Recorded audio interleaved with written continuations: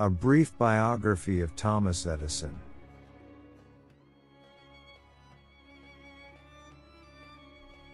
Thomas Alva Edison was born in 1847 in Milan, Ohio. But in 1854, his family decided to move to Port Huron, Michigan, where he was raised. Thomas was the seventh child and the youngest in his family. Edison was homeschooled by his mother. He attended public school, but only for a short period. For whatever reason, Thomas struggled in school, so his teachers thought he wasn't smart enough. So his mother decided to teach him herself. She taught him how to read and write. Sometimes people who struggle in school don't have problems. They just don't do well in a normal school setting. This was the case with Edison, and the genius Albert Einstein ran into the same problem. After a while, Thomas developed a love for books. He read a lot of books and taught himself on his own. As a child, he was amazed at the technology and the new inventions, and started spending long hours working on experiments at home.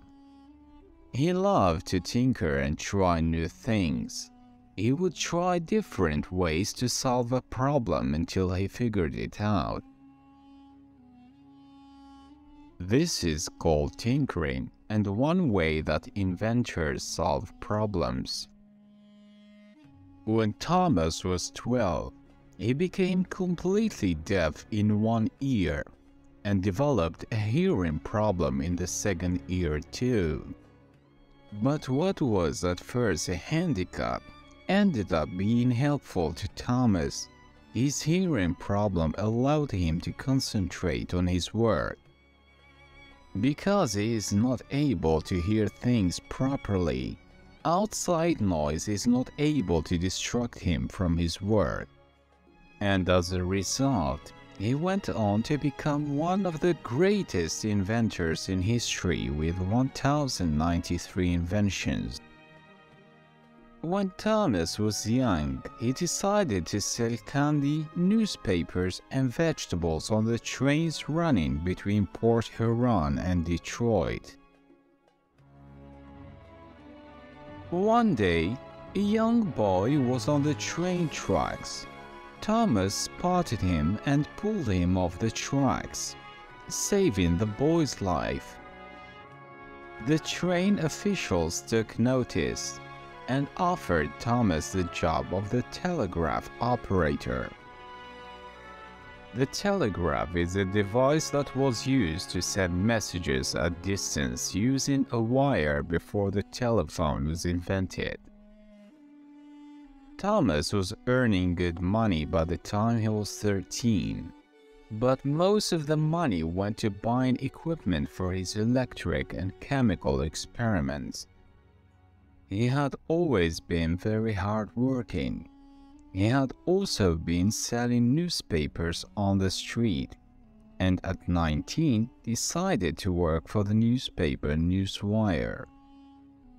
He asked to work at night so he could spend the daytime hours on his experiments and reading. Thomas was so into his work, he even did his experiments while working on the job. In one accident caused by sulfuric acid, he lost his job. Edison started his own company in October 1869.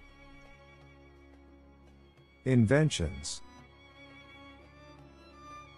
Let's talk about some of his world-changing inventions.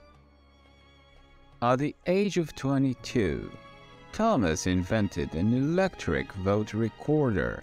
He also developed a multiplex telegraphic system, which could send two telegraphed messages at the same time. Thomas' most famous invention came in the year 1879, when he built his first light bulb. It took a very long time to figure out how to build a light bulb, and he had many technicians working on the project. They tried hundreds of different materials until they found the best one for the light bulb. This invention made him a very famous inventor across the world, and even today many people know Edison for this invention alone. Edison was granted a right known as a patent for the motion picture camera known as a kinetograph. This was one of the first devices for watching movies.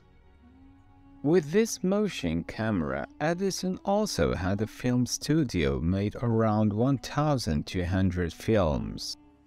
Some of the films' names were Fred Odd Sneeze, 1894, The Kiss, 1896, The Great Train Robbery, 1903, Alice Adventures in Wonderland, 1910, and the first Frankenstein film in 1910. Thomas Edison invented many things, but his work was not easy. On December 10, 1914, in the evening, a massive fire broke out in his laboratory. The fire was so fierce that it burned more than half of the laboratory. It was very hard to put out.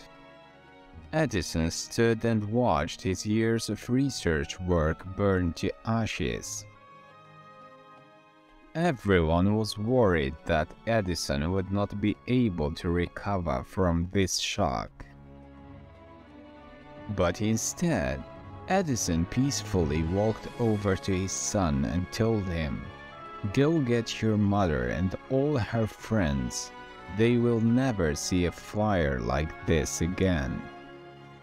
His son couldn't believe it.